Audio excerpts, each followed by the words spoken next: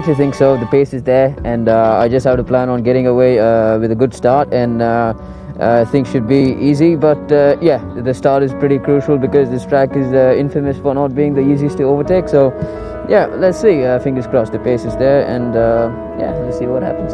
Well, the lights will go red. There are 5 of them, Formula 1 style, which go out now. And a good start he's made by Rangazami, but not as good as the pole man, because Karthik Tharani moves across the defence and undid Rennie up on the grass on the inside line there.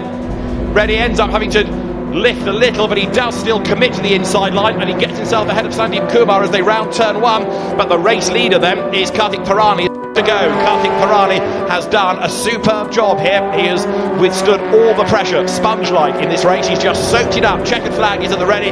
Karthik Tharani, our 3rd different winner in 3 races.